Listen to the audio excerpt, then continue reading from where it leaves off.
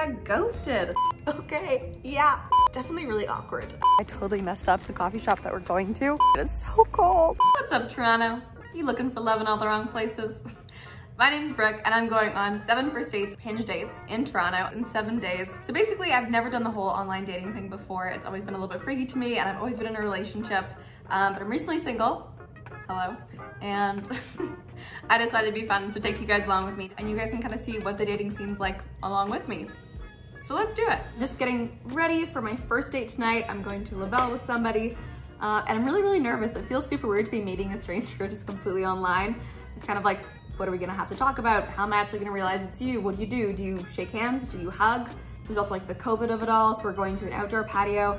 So I didn't really know what to wear. So I went for like a turtleneck. I have a really warm jacket with me. I got my gloves. So let's head out. Going up.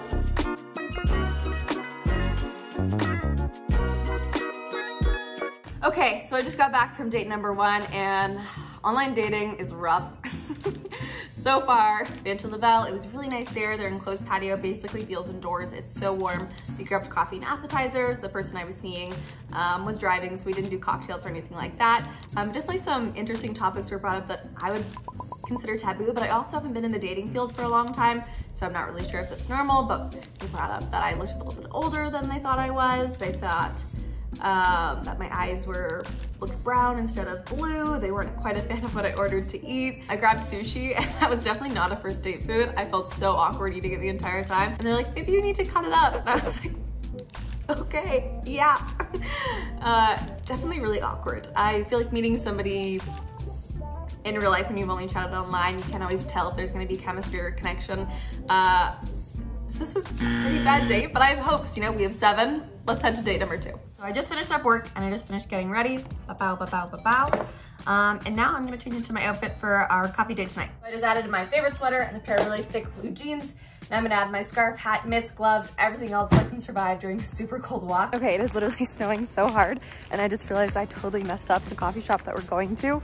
And I have to be there in like 15 minutes and it takes me at least 25 minutes to get there. So I think I'm gonna try and call an Uber in the snow and see if I can get there on time.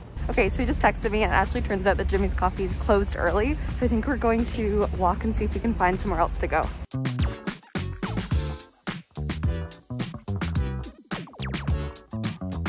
Okay, so I just got home and that was actually a really nice date.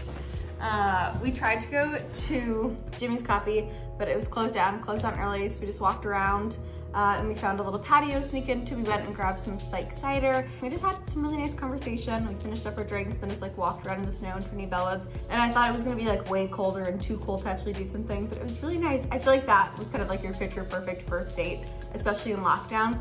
So it was just a nice quick drink, a nice walk around, great conversation, and the person I was with was really sweet too.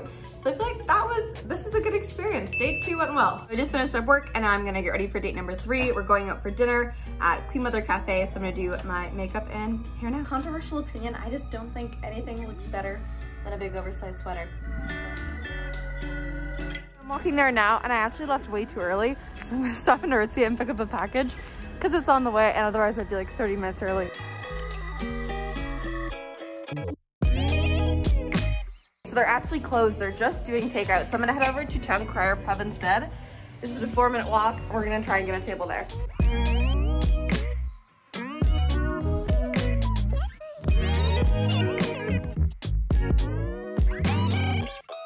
We're back from date number 3, so let's get into it.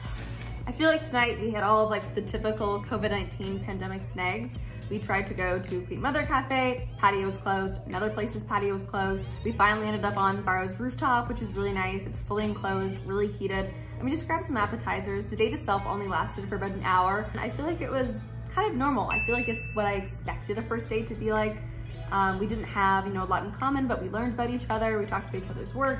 And I don't think there was a romantic spark or an interest. And I don't really know if you actually get that on a first date or if you have to keep going on dates to find that. I guess we will figure that out together. Coming to you guys live from my couch from date number 4 and I got ghosted. I had a feeling this would happen with at least one of the dates. So basically I made loose plans with this person about a week ago and I just kind of assumed that we would solidify details morning of because that's what I've been doing with my other dates, just texting them or them texting me. It just didn't really happen today. So instead I'm gonna spend the night on my couch with my kitten, probably ordering some takeout and watching Netflix, and hopefully date number 5 doesn't cancel on me tomorrow. Okay, I just finished up work and I finished at like 5 and we're meeting for coffee at like 5:45 and I gotta walk there. So I'm leaving the house right now. Just slightly snowing. It's not that bad. Almost there.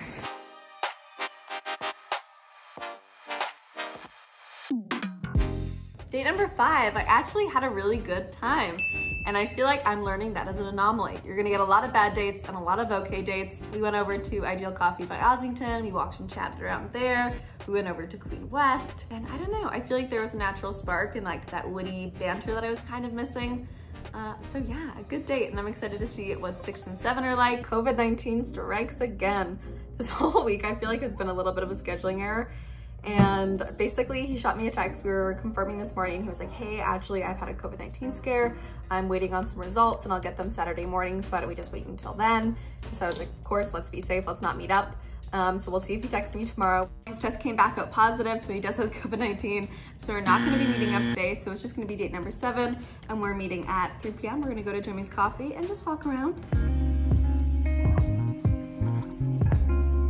Just got home from the last date of the week, date number 7, and it was a really good time. I don't think there was a super strong romantic connection right away, but I had lots of fun. We grabbed some Jimmy's Coffee, we walked around the U of T area and just chatted. But I'm gonna let all my thoughts marinate and sit overnight and come back tomorrow and we'll get into all of my tips, tricks, and what I learned. My week of dating is finally over and I ended up going on 5 out of my 7 planned Hinge dates. Once I got ghosted, which honestly kind of felt like a rite of passage in Toronto. And secondly, my Friday night date actually ended up testing positive for COVID-19. So obviously we didn't end up meeting. But out of my 5 dates, I had a great time and I learned so much about online dating. And I think my main takeaway is just, you know, you can't take things too seriously. You really just have to have fun with it. Each date you're going on is basically a blind date and you have no idea how you're gonna connect with a person. And my main tips for anybody on Hinge right now trying to find a date. Okay, number 1, be frugal with your matches and know what you're looking for. Only match with people you could genuinely see yourself meeting up with. And then moving to actually having conversations in the Hinge app. Keep it on Hinge, don't give people your number. You're just gonna be giving out your number to way too many people and it's gonna get confusing. So stay on the app and just message there, but don't message too much. You wanna leave stuff to actually talk about on the date and see if you have a connection before you're investing all this time into them. And when it comes to the date, I have to say, I love coffee dates. It's kind of more of a chill environment. It's less than an hour and you can leave 15 minutes in if you're really not having a good time. Make sure you're meeting somewhere public. And you know, lastly, just don't worry too much about them liking you. Worry about if you like them. I definitely feel like I fell into this trap because I was like, oh, I want to make sure they're having a good time and enjoying themselves. But all in all, anybody dating out there in Toronto, you're gonna have some bad dates, you're gonna have some good ones, you're gonna have some mediocre ones, but just don't get discouraged. There's so many amazing people out there, and even if you don't connect super romantically with somebody, I'm sure you still got value out of it, had a good conversation, met somebody really nice, and there's always another date around the corner. For Narcity, I'm Brooke Houghton. Thanks for watching. If you enjoyed this video, please like and subscribe to our Narcity channel to see more content just like this.